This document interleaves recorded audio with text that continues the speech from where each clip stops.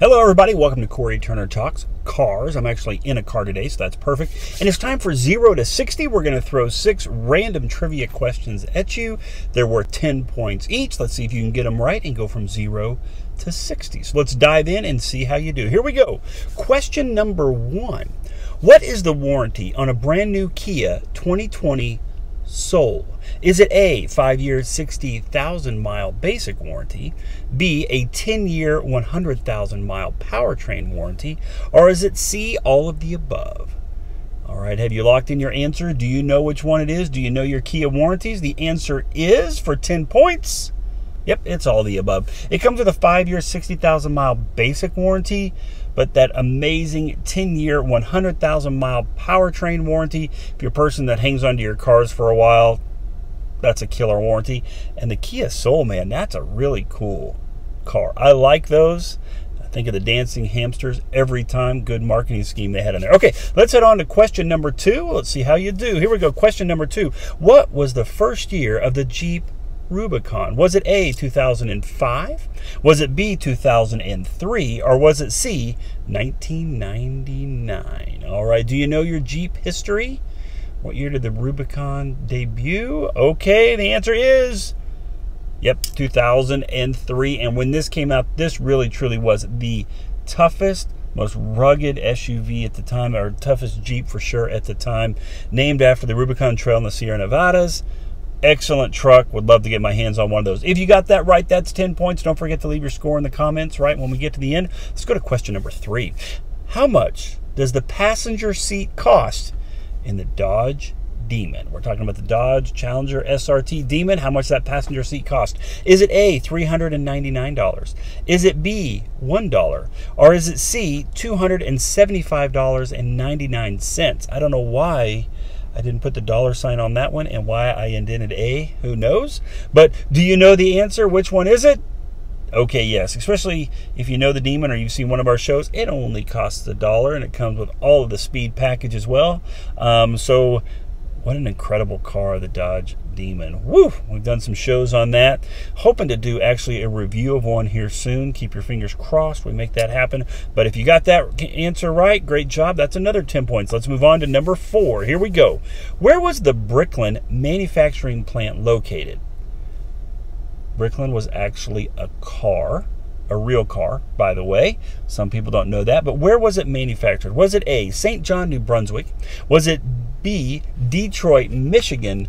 Or was it C, Belfast, Northern Ireland? All right, what do you think? All right, locked in your answer? Okay, well, Belfast, Northern Ireland, that's where the DeLorean was manufactured. Detroit, Michigan, of course. We know what Detroit, Michigan. But the true answer in this one is A. It is St. John, New Brunswick. That's Canada, by the way. This is a real car. It is not a fiberglass car put over a VW body.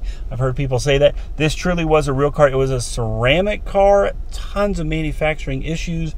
Rushed into production because in New Brunswick they absolutely needed the jobs. So they really financed, put a ton of money into this car to try to finance the jobs for the economy there. But unfortunately, played with manufacturing processes, played with managing processes, played with worker issues. It was tough. But if you got that one right, if you got A, that's another 10 points. Great job. Let's move on to question number 5. Which car brand made the Brat? Was it A, was that Suzuki? Was it B, Subaru? Or was it C, Daewoo? Who made the Brat? Do you know who made the Brat? Of course, that is Subaru. It was the Subaru Brat. I actually had a family member, an aunt that drove one of these cars, had one of these cars. What's crazy, this one's really fancy. It's got like a sunroof and stuff on it. But in the back, you can kind of see the headrest. There are seats in the back, like these jump seats that had these handlebars that came up and you hung on. And I'd have to say that was probably a pretty scary trip in the back of a Brat. But if you got that right, you got 10 points. Great job. Here we go. It's time for our final question. True or false? The Ford Edsel is named after Henry Ford's grandson. Do you know that? All right, true or false? The answer is, okay, that's actually false. The Ford Edsel is named after Henry Ford's son. And from what I understand, Henry Ford II was not thrilled about that. Of course, the Edsel it was the wrong car at the wrong time. Its identity, where did it fit in the Ford, Mercury, Lincoln?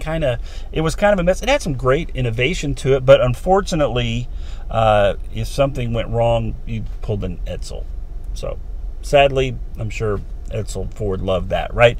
It did have a very weird front grille area. Check that out. Some people call it like the horse collar kind of thing. But anyway, if you got that right, you got another 10 points. So how did you do today? Did you go 0 to 60? Maybe you went 0 to 30, 0 to 40. Be sure to leave your score in the comments. Tell us which question stumped you, right? We want to know.